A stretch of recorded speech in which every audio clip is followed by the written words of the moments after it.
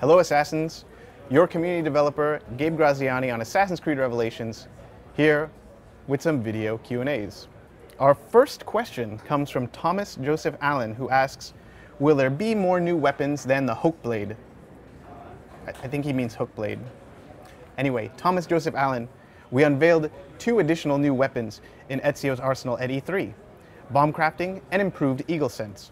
With bomb crafting, Ezio can build customized explosive devices to suit his specific needs.